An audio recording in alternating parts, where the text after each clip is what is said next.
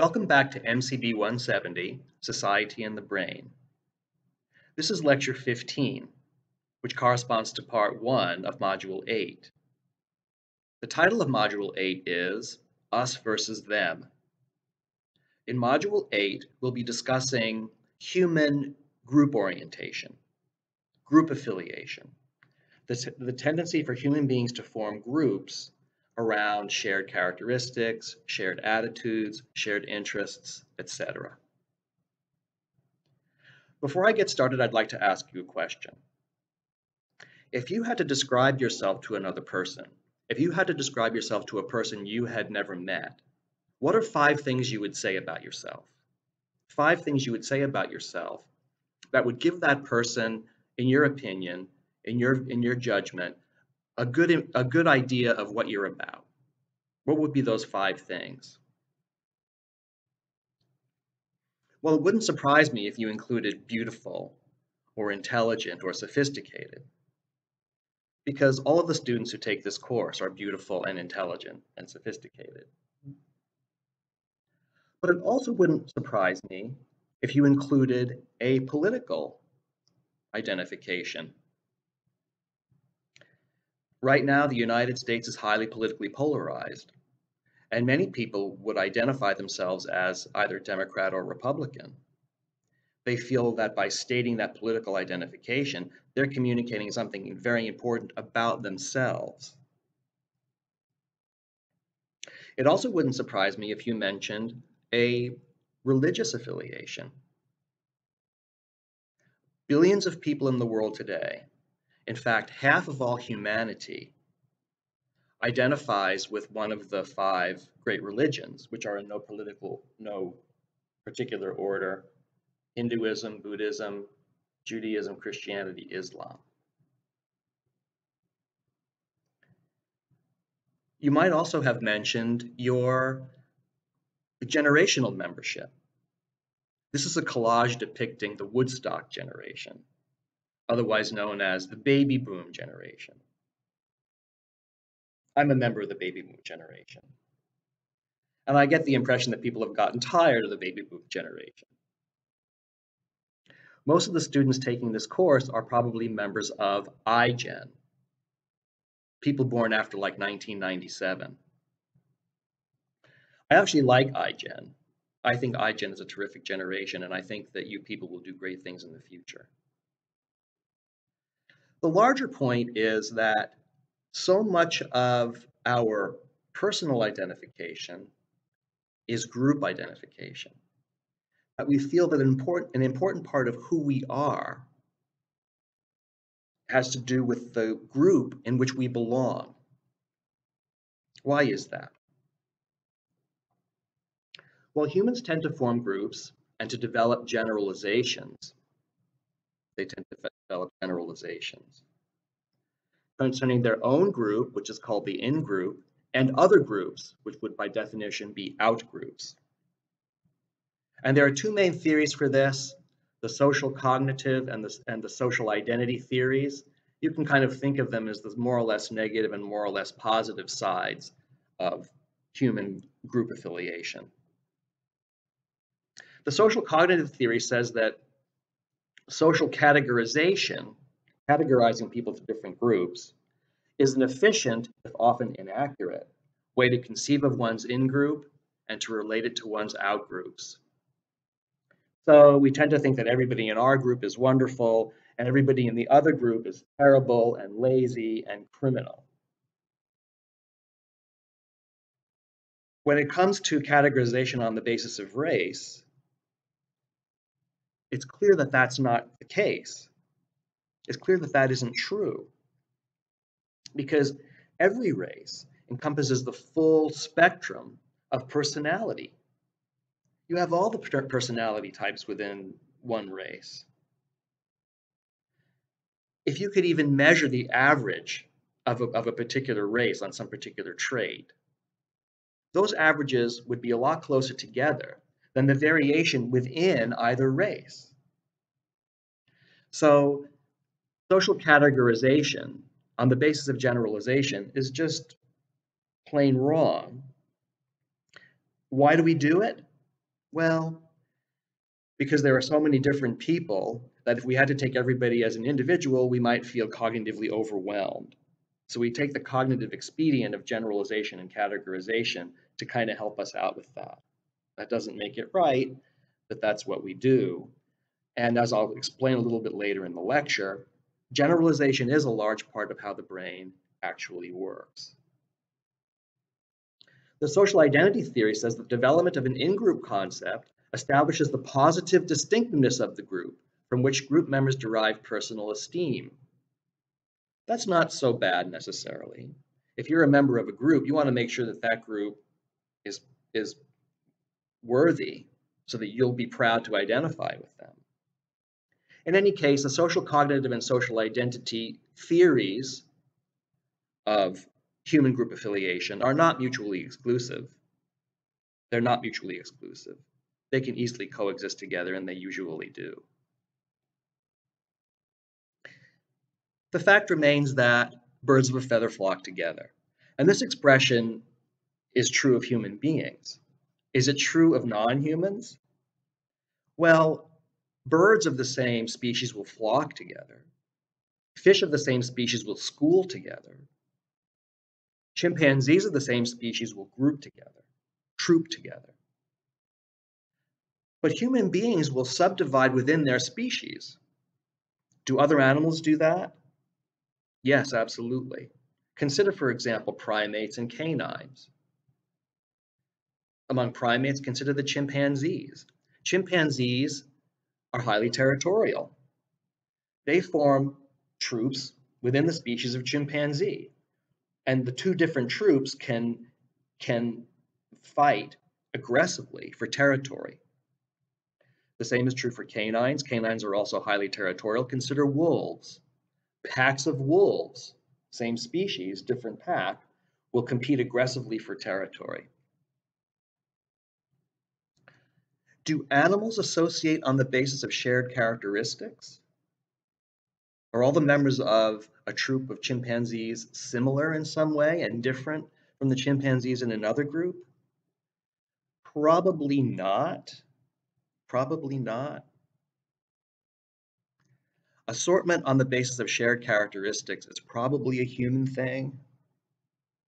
It's not clear if it actually happens in animals. The Sneetches are a fictitious type of bird invented by Dr. Seuss, which demonstrate certain aspects of group affiliation, mostly negative. Because our tendency to want to associate into groups and to develop generalizations about our group and outgroups has serious consequences. Psychological experiments show that viewing a person as a member of a group has profound consequences for how people process information about others, feel about others, and act toward others. The assignment of people to groups, which are often based on completely arbitrary criteria in the famous story of the Sneetches, Sneetches distinguished themselves on the basis of whether or not they had a green star on their belly. This assignment is sufficient to produce prejudice, both in favor of members of one's own group and against members of another group. That's the real downside to the human tendency to form groups. So what are some of these consequences? Here are the two main ones, the first two. The consequences of categorizing people into groups include minimization of differences between groups and exaggeration of differences between groups.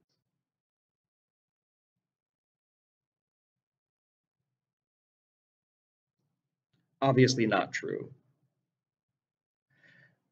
Within any group of people, there's going to be a very, very high variance. But between any two groups of people, the averages are very close together. So a moment's reflection convinces you, especially when it comes to racial groups, that these consequences are pernicious and not based on reality. Other consequences are improvement of memory for ways in which in-group members are similar to the self, and improvement of memory for ways in which out-group members are dissimilar from the self. Also, experience of positive affect toward in-group members. We're just nicer to people who are in our in-group. Perception of in-group members being more trustworthy. We tend to trust people from our same group. And we have an increased willingness to help our in-group members. All of these are profound consequences of the tendency for humans to form groups.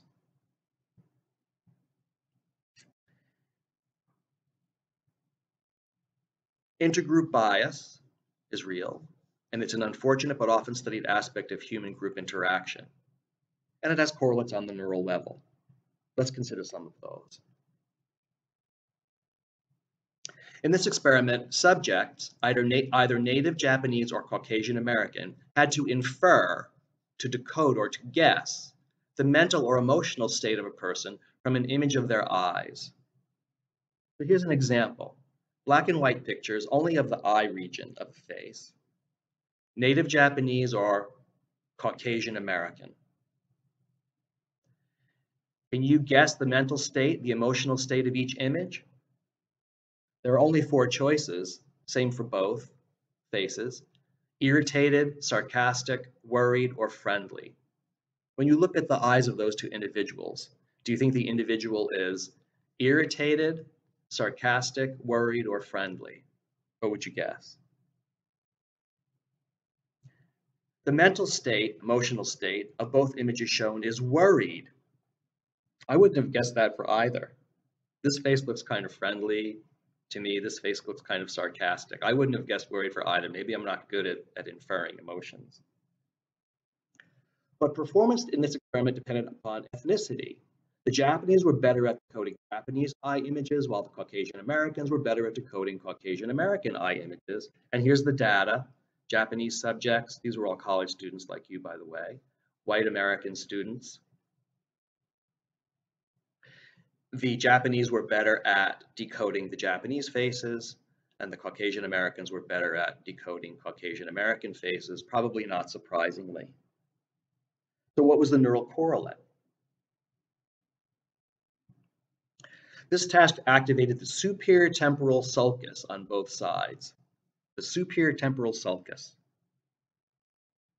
We haven't talked about that much yet, but we'll be talking about it today, and especially in the next module. Because the STS is part of the mirror neuron system. The mirror neuron system is a system of interacting brain regions, which, among other things, permits us to empathize with other people, to feel what other people are feeling. And in this experiment, the amount of activity in the STS was larger when subjects viewed images of the eyes of people of their same ethnicity. So as I mentioned, the STS is part of the mirror neuron system. We'll be talking about the mirror neuron system in detail in the next module, but I do want you to remember the main parts of the mirror neuron system: the superior temporal sulcus, which we just talked about, the STS, the inferior parietal lobule, IPL, and the inferior frontal cortex, IFG. As it turns out, and as we'll discuss more in the next module, the STS is primarily a visual area, and it provides visual input to the IPL and the IFG. Let's review the visual system. Recall from previous modules that visual perception involves construction of complex features from many simpler features. The simplest features are spots of light. Already the retina, which is actually a complex neural tissue, it has 5 layers of neurons, is going to take in the visual input and extract from that little spots of light. It's going to detect these spots of light. It relays that to the lateral geniculate nucleus. The lateral geniculate nucleus of the thalamus basically acts as a relay station from the retina to the cortex. Lateral geniculate projects to area V1, the first area of visual cortex, and it is in V1 that the most basic visual feature is extracted: oriented blobs. These oriented bars are oriented blobs. As we go higher in the visual system, area V2 corners, area V4 simple shapes. As we move from the visual cortex, occipital cortex, into the temporal lobe, we get more complex shapes, and finally, far up in the temporal lobe, very, very complex shapes, including faces.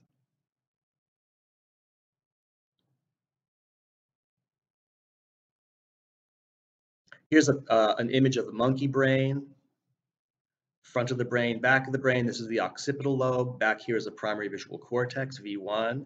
As you move forward, you go to area V2, area V4, bars, corners, simple shapes, complex shapes. You start to move into the temporal lobe. Now you're in the facial. Now you're in the inferior temporal gyrus, the face area of the temporal lobe, a relatively big part of the temporal lobe, very high order temporal lobe. We've mentioned it several times in the course already. This part of the brain processes faces, identifies faces, and identifies facial expressions. How many neurons would you say are in there? I would say roughly there's hundreds of millions. Let's say 300 million different neurons in there, face region. So how is this organized? There's 300 million neurons in there. Is each of those 300 million neurons specialized for some particular face, at some particular angle, at some particular size, with glasses or without glasses, with a haircut or without a haircut? Maybe. But how many faces does it have to be able to recognize and identify? Well, there's probably 100 monkeys in a troop. This is a monkey brain. 100 monkeys in a troop. But every face has to be recognized at different sizes and different angles and different contrasts and different colors with many different combinations of attributes. But with all those different combinations, there's a combinatorial explosion of different images, different visual images, just of faces. They're in their billions at least, if not trillions. The number of possible images of face, when you consider all the different visual attributes that can vary, is many, many times the number of neurons in the face area, in the inferotemporal cortex, even though there's 300 million of them. So how does it work? How does the brain organize all of that information? Well, a lot of low-level and high-level neural functioning involves generalization. The brain has to generalize. It just has too much information not to. A good example are face cells in the inferotemporal cortex, which generalize over faces. They have a preferred face. There is a face of a particular size and orientation and so on that they like the best. But each face cell also responds, but progressively less strongly, to faces that are progressively less and less similar to the preferred face. Okay, let's talk about that in more detail.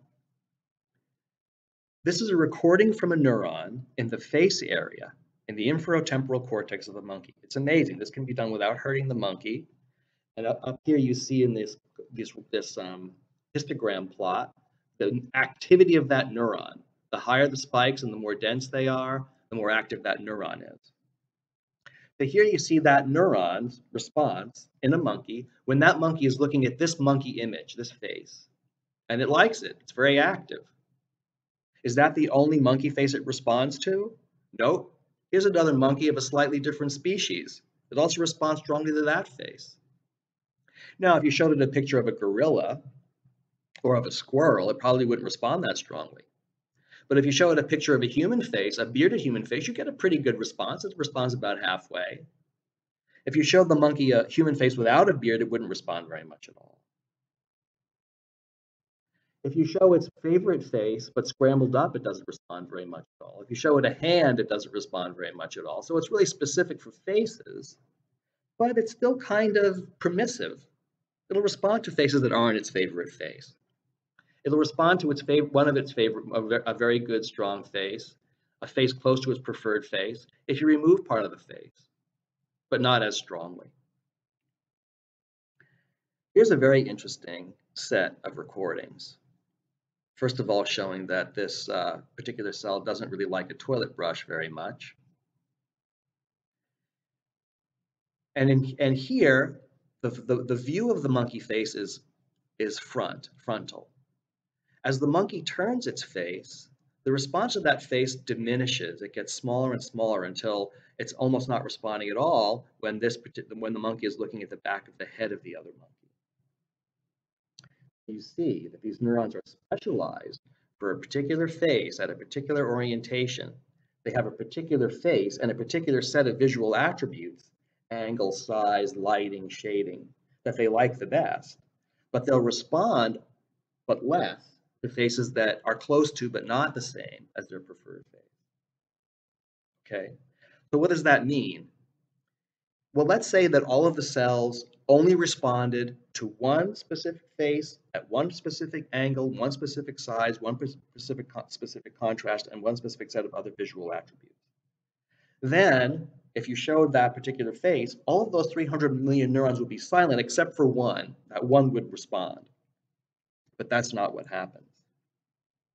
All of those 300 million have a preferred face.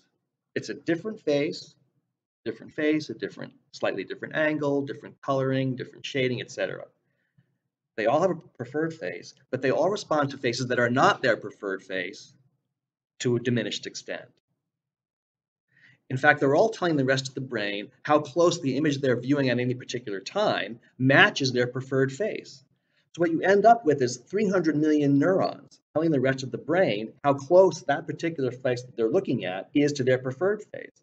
And so there's a pattern over all those 300 million neurons determined by the preferred face of each one and the face that they happen to be looking at in the world at the moment. And it's that pattern activity over all those 300 million that allows that animal to recognize a particular face with a particular set of emotions. So the way the brain works is through population encoding by a group of neurons who are generalizers. Individual neurons generalize. The brain works through generalization. We are prone to generalize. That's how our brain works. Often, as in the case of low-level sensory processing, the generalization works out for the best. We make the right identification. When it comes to interacting with human beings, generalization does not work very well.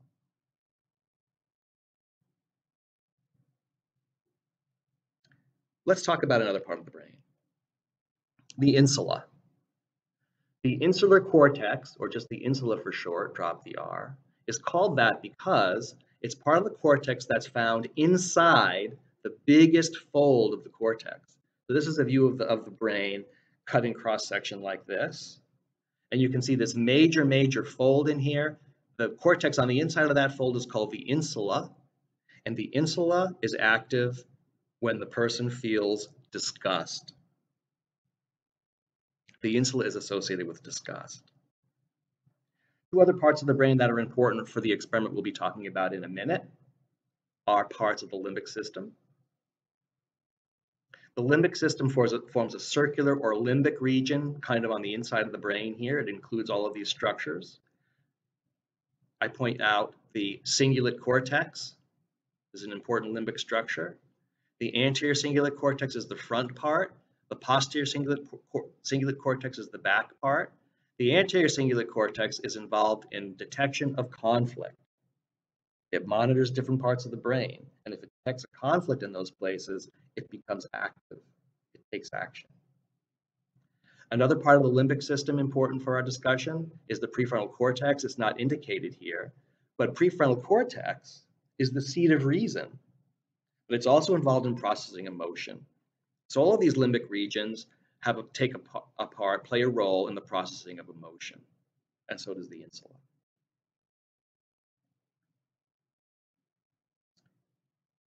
So I want to describe the results of an experiment done back in 2004, but it involves how people perceive candidates for political office.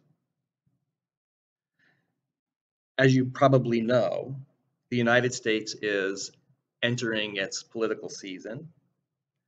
The debate between the Republicans and the Democrats over who will be the next president of the United States has come to a head. As you probably know, the election coming up will be between Donald Trump, and Joseph Biden. It's likely to be a rather acrimonious one. In the more genteel days in 2004, George Bush was running against John Kerry. George Bush was the Republican candidate, John Kerry was the Democratic candidate. In that election, George Bush won.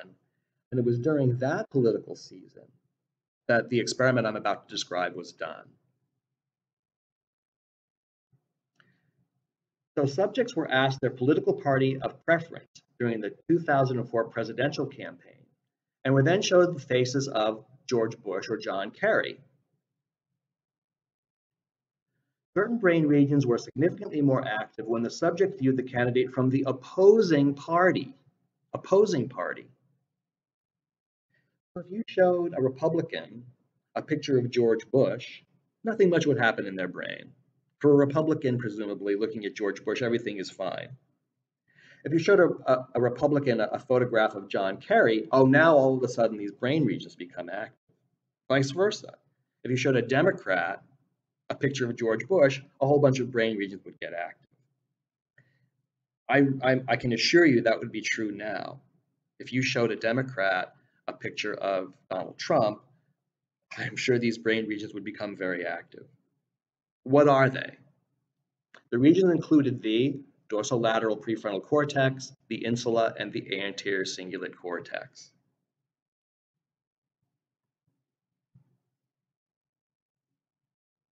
What is this telling us about how the brain is operating? When individuals viewed the candidate of the opposite party, there was increased activity in the insula, anterior cingulate cortex, and dorsolateral prefrontal cortex. I'm not so concerned about the dorsolateral here. We're talking about prefrontal cortex. Yes, it has different regions and they can be specialized for different things. It's not really clear what they're specialized for, though. So I tend not to worry too much about subregions of prefrontal cortex. We can think of prefrontal cortex in a more general way. Okay.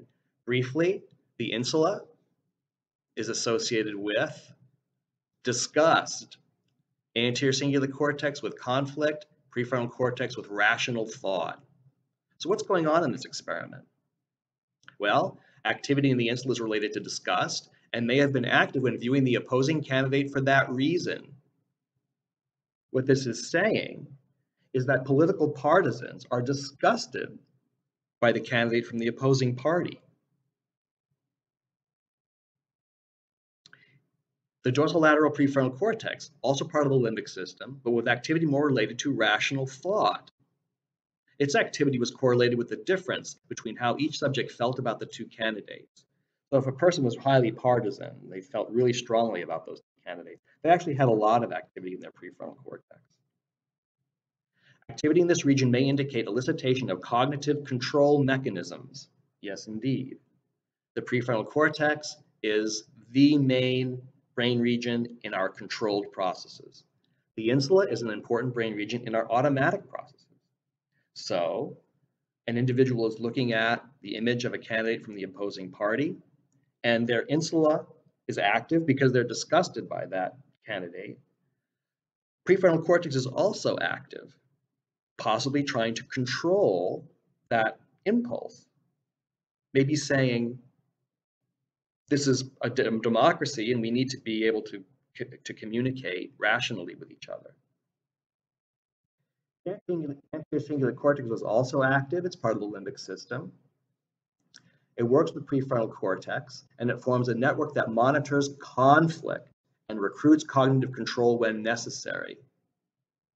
So what we might imagine is happening here is the insula responds by being disgusted. The prefrontal cortex says, hey, wait a minute, this is a democracy and we need to debate rationally. And the anterior cingulate cortex detects the conflict between insula and prefrontal cortex. And these three work together to somehow resolve the conflict. We'll talk about this three-part interaction more in part 2. For now, it's interesting to point out that our political attitudes are as much a part of our automatic processes as our controlled processes. And so much of our opinions about other things are also. It's really a combination of our instincts and emotions and our rational thought and our knowledge. What about genetics? Do genetics determine our political points of view? Yes, to some extent they do. To some extent they do. What they're looking at here are kinship relationships. So they're looking at twins and people who are also related or not related. They're comparing people who have all of their genes in common, half of their genes in common, and none of their genes in common on their political attitudes, these 26 different aspects of political opinion. And by comparing how much people agree with how genetically related they are, they can kind of infer how much of those political attitudes is due to genes versus environment. And here they're showing the genetic component in blue, and they're dividing the environment into two: unique environment and shared environment. So the shared environment between two siblings would be their home, their family life. The unequal environment would be things that might have happened to one of those siblings and not the other. Like one may have suffered an accident, for example. And they're including twins, both monozygotic and dizygotic twins. Monozygotic twins have 100% of their genes in common. Dizygotic twins have 50% of their genes in common, like regular siblings. But dizygotic twins were born from the same womb at the same time into the same family situation. Other siblings could be born at different times in the life of a family. Their family life might be very different depending upon when they're born into that family. Adoptive siblings have almost none of their genes in common, but they have the same family life. And then complete strangers have very little genetics in common and they have no family situations in common, probably. So by comparing the political attitudes of people who were more or less genetically related, they were able to infer how much of these different attitudes depended on genes versus environment. And I call your attention to a couple. Down here, overall ideology, liberal versus conservative, whether you're liberal versus conservative, a very, very hot issue right now in the United States and other countries. It's almost half genetic, according to this analysis. Now, I often say that we are the way we are, 50% due to genes and 50% due to environment. That the nature-nurture is 50-50. 50% nature, genes, 50% nurture, environment. You can see here, if you look across all these different political opinions and attitudes, it's probably less genetic than that. It's more environmental than genetic. So 50-50 is an overstatement. It's probably more cultural than genetic. But still, there's a pretty strong genetic component. There's evidence for a pretty strong genetic component in lots of these different attributes. Political knowledge, overall ideology, right-wing authoritarianism. On the other end of the spectrum, you get political party identification. You'd think that that would go hand in hand with that. You'd think that political party identification would be directly related to overall ideology. But political party identification is almost not genetic at all. It's mostly apparently due to the shared environment, the environment that kids grew up in, their family structure, and their town, and a little bit to unequal environment. So anyway, according to this analysis, which is an estimate, these different political attitudes do have some genetic basis, but there's also a huge environmental component. Another way of looking at it is to compare directly monozygotic and dizygotic twins with each other and see how well their opinions correlate at different ages in their lives. So here the monozygotic are in pink and the dizygotic are in blue at different ages, from age, 9 or 10 up through old age. And you can see that where kids might start to have a political opinion, preteen and teenage years, first of all, correlations in their views can get kind of high, right? This is how much what these bars show, the height of the bar is proportional to how much two monozygotic twins agree politically, or two dizygotic twins agree politically, if they're both Republicans, say, if they're both in favor of gun ownership, say. And in their late teens, the correlations are pretty high. 1 would be a perfect correlation. So 0.6, 0.7 is pretty high. Above 0.7 is pretty high. And they agree, they're correlated. Whether the twins are monozygotic or dizygotic, in their teens, they have pretty similar views about politics, about religion, and other things, philosophy. But what happens after about age 21? Well, then typically in the West, in North America, kids leave the house. They go and they move out, they get a job, or they go to college. And at that point, when these young adults now leave their family environment, now the monozygotic continue their correlation. They continue to be largely in accordance on political and social matters, but the dizygotics diverge. They're correlated much less. So it's this what this graph shows at once is that yes, there's a big influence of environment. That once the dizygotic twins and the monozygotic twins have a different environment, the dizygotics start to disagree more.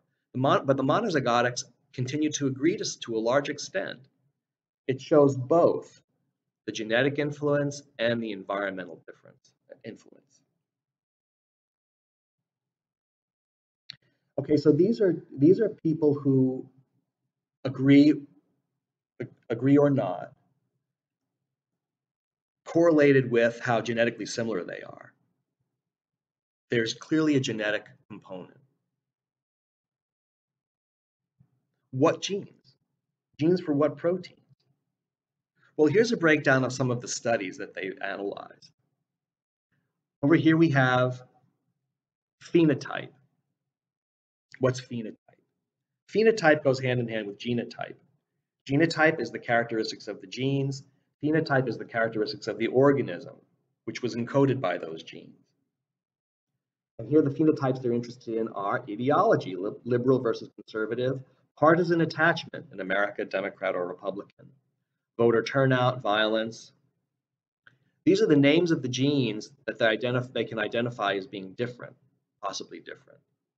These are particular markers, particular polymorphisms that have been identified. Sometimes the polymorphism is known, sometimes it's not known. They just know there's a difference. This is the description of the gene. The gene encodes a protein which is involved in a particular system in the overall organism. What is it? Well, the first two are glutamate. That's a neurotransmitter. Dopaminergic, one of the monoaminergic neurotransmitters. Serotonin, another monoaminergic neurotransmitter. G protein coupled receptors. All monoaminergic transmitters are G protein coupled. Dopaminergic system, serotonergic system, monoamine oxidase, that's the enzyme that breaks down the monoamines. So if you look over these genes, more than half of them are involved in neurotransmitter systems, specifically the monoaminergic neurotransmitter system, the big three monoamines, serotonin, dopamine, and noradrenaline, that determine our mood. Interestingly, some of them are also associated with the olfactory system. That's interesting. But most of them are genes for proteins involved in the transmitter systems that we've been discussing in this course. That's pretty interesting. Does that mean that differences in the genes for the proteins that make up your monoaminergic neurotransmitter systems can determine your political point of view? Not necessarily. This column is interesting. It shows whether the finding that this particular gene with this particular description really did determine your political ideology or not. Most of these were not replicated. In most cases, no replication was attempted. A lab found this possible genetic difference in people of different political orientations, but no lab bothered to verify it. In one case, in a few cases, they tried but failed to replicate. So these genes weren't really involved in that phenotype anyway. One study actually replicated but within the same study. So it was the same group of people, the same lab, in fact, the same published report where there was a verification. But in no case, in not one of these cases, was there a replication of a successful replication of the finding in an independent lab. Most experimental findings linking genetic markers to political ideology have not been independently replicated. So yes, apparently there is a genetic component to political attitudes. Pretty much just like everything else about us, it's partly nature and partly nurture. It's partly genetic and it's partly environmental, and that includes political attitudes. But whether or not we can trace a particular political attitude to a specific genetic mutation is not clear, and we probably can't. There are probably too many different things that go into determining political orientation for it to be identifiable, traceable to a specific gene.